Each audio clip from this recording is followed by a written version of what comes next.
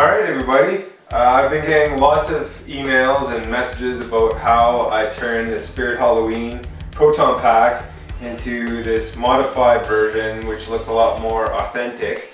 I was blown away when I received this because I've never owned a Proton pack, so I'm a kid all over again.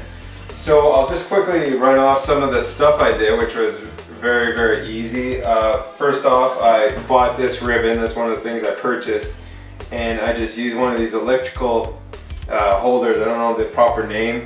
Put some electrical tape on both sides here, just screwed it in. I put a couple other screws with washers in there, another screw at the tip here, and then some of the coloring stuff. All I use are these 3 Sharpie markers. So I have a black one, a silver, and a gold. I just went around and I colored this in. I put the gold here. I did some of the edges here to make it look like steel underneath. I went over all the gold parts because I really didn't like the yellow that it came with. Like here.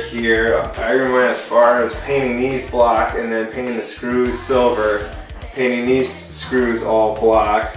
Just the little differences that make all the difference. I also did it on my Matty wand here, if you noticed.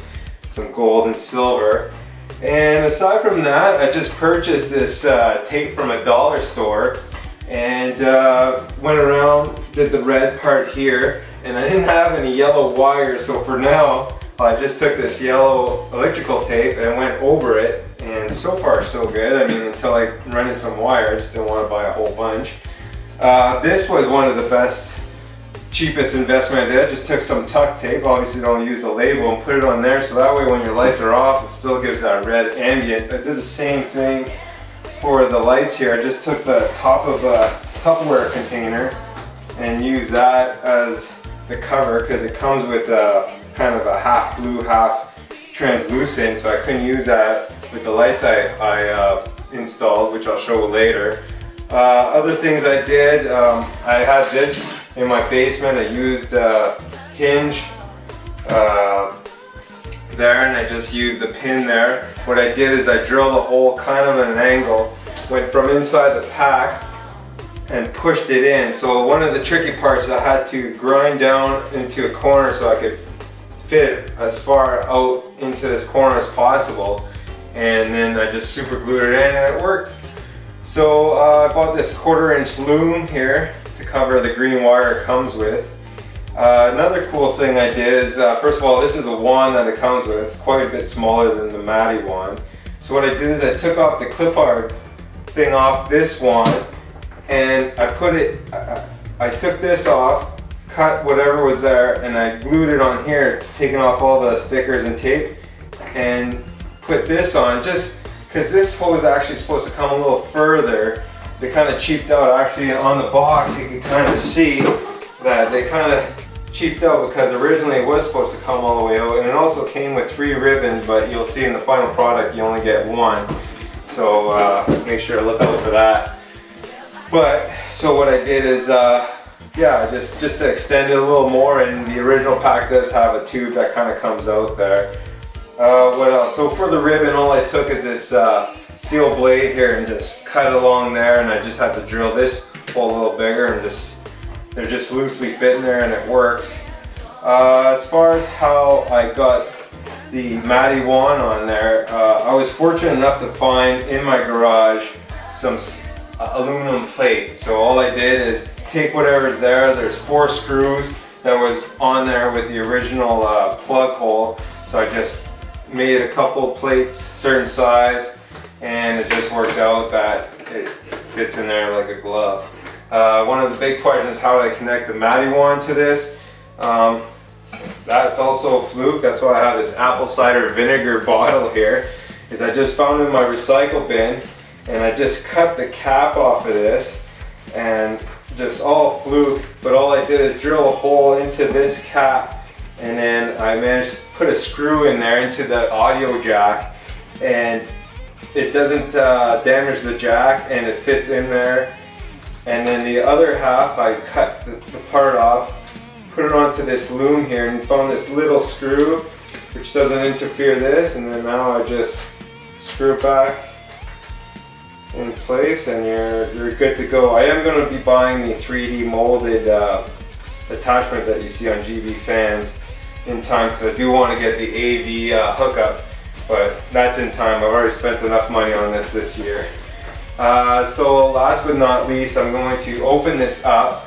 I should also show, oh yeah, so here's the lights I installed. I didn't buy the GB fans. I will be buying it. For some reason I wasn't aware of it, so I found these on eBay off a different buyer. I used a switch. I installed a switch up here from a lighting kit I had found in the basement, just a switch back of that. So I just installed that on top here where the old strap used to be. So you guys might appreciate this, but I did add an Alice pack. I managed to find some black plastic sheet from a nearby sign place. It was just a cutoff, sold it to me for 10 bucks.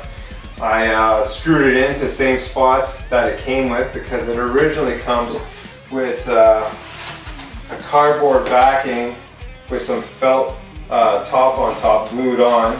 So there's 5 screws, so all I did is I used those 5 screws, put it in place, and then the Alice pack, I made its own 4 screws and put some spacers in between. So let's open this puppy up right now. I'll show you what's inside. So let's open this puppy up. So here you go. Here's the plastic piece with the Alice pack. I'll put that aside. So as you can see, I added these steel inserts because what was happening is opening and closing the pack, it was wearing out the threads. So by gluing these in, I'll never have to worry about that. The kit, I just taped this down. Everything else just loosely put, the switch to the battery to the lighting kit.